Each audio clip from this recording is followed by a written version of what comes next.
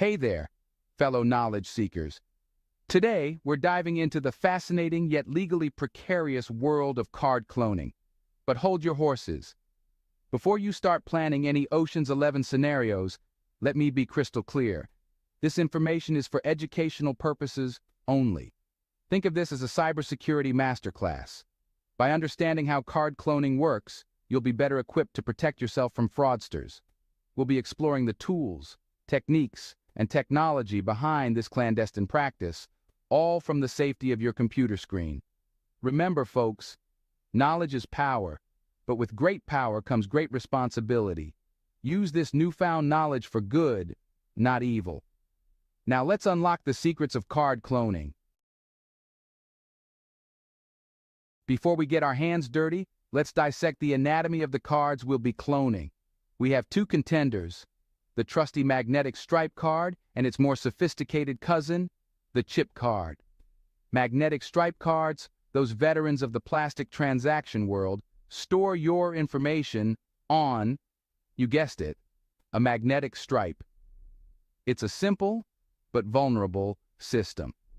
Think of it like a cassette tape, easy to copy, easy to alter. Chip cards, on the other hand, are the new kids on the block, boasting enhanced security. They store your data on an embedded microchip, creating dynamic data that's much harder to duplicate. Think of it as a secure hard drive, constantly changing its access codes.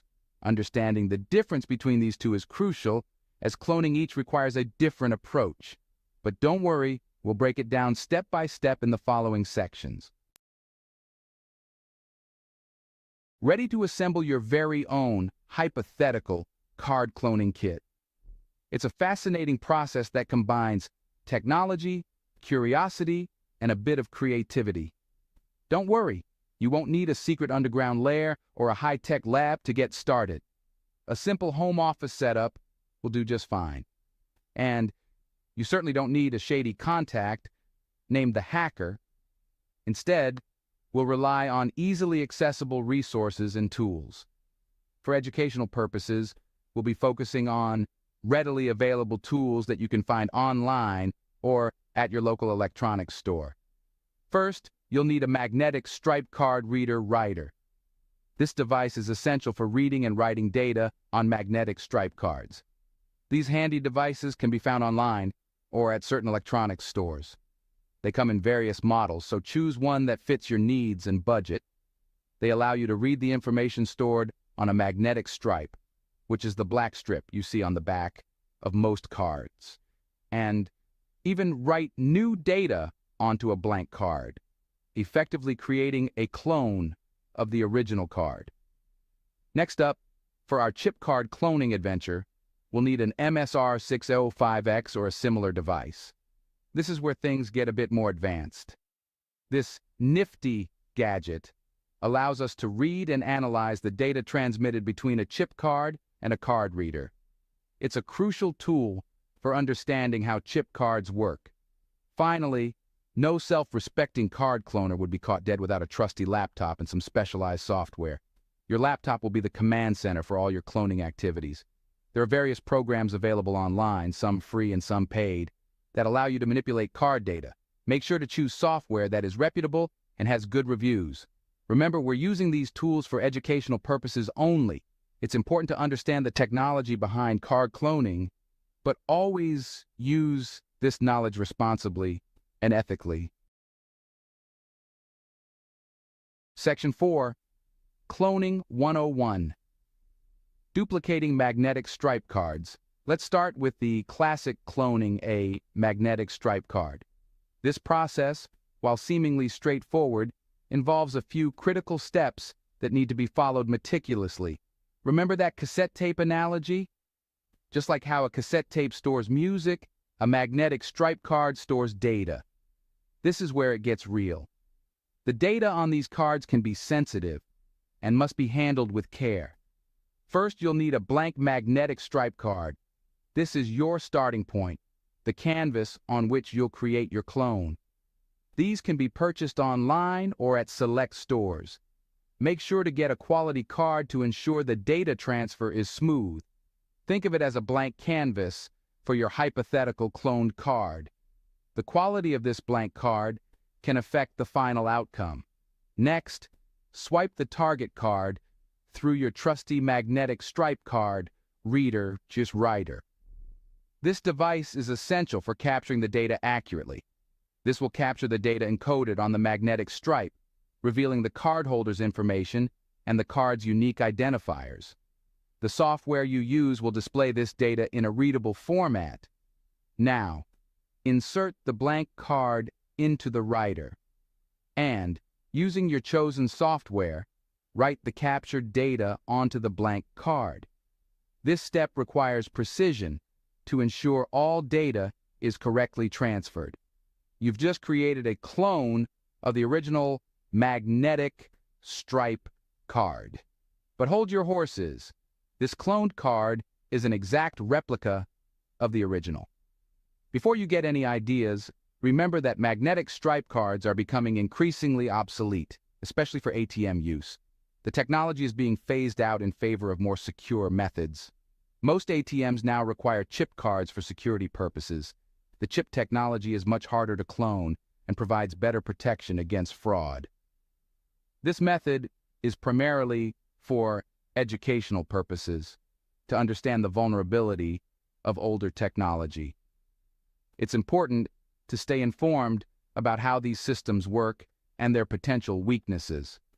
Understanding these processes can help in developing better security measures and staying ahead of potential threats. Always use this knowledge responsibly. As we move towards more secure technologies, it's crucial to keep learning and adapting.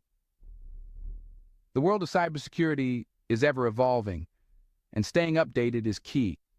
So, while cloning a magnetic stripe card might seem like a fun experiment, remember the bigger picture. It's about understanding and improving security, not exploiting vulnerabilities, and with that, you've completed a basic lesson in duplicating magnetic stripe cards. Use this knowledge wisely, and always prioritize ethical practices in your learning journey. Section 5. Advanced Cloning. Cracking the chip. In this section, we delve into the intricate world of chip card cloning, a sophisticated process that requires both technical expertise and specialized equipment. Now, for the main event, cloning a chip card. This isn't just about copying data. It's about understanding the underlying technology and exploiting its weaknesses. This is where things get a bit more complicated. But don't worry, we'll guide you through it. Remember the MSR605X? This device is crucial for our task. This is where it shines. The MSR605X is designed to read and write magnetic stripe cards, but with the right know-how, it can be adapted for chip cards as well. By connecting the device between a chip card and a legitimate card reader, we can intercept and analyze the data being exchanged. This step is critical as it allows us to capture the communication between the card and the reader. This data, however, is dynamic and constantly changing, making it much harder to replicate. Unlike static data, dynamic data requires real-time analysis and adaptation. The goal here isn't to create a perfect replica of the chip, but rather to capture enough information to create a one-time use clone. This involves sophisticated coding and a deep understanding of the chip's communication protocols. This involves exploiting vulnerabilities in the communication protocol to trick the card reader into accepting our fabricated data. It's a delicate process that requires precision and expertise. Once we have the necessary information, we can program a blank chip card with this data. This step transforms the blank card into a functional clone, albeit for a limited time. This cloned card, however, will only work for a single transaction, as the dynamic data will no longer match subsequent transactions. This limitation is due to the nature of the dynamic data, which changes with each use. This process is highly complex and requires specialized knowledge and tools. It's not something that can be done without a deep understanding of both hardware and software aspects of chip technology. It's important to reiterate that this information is for educational purposes only, to understand the lengths criminals go to and the importance of robust security measures. By understanding these techniques, we can better protect ourselves and our data from potential threats.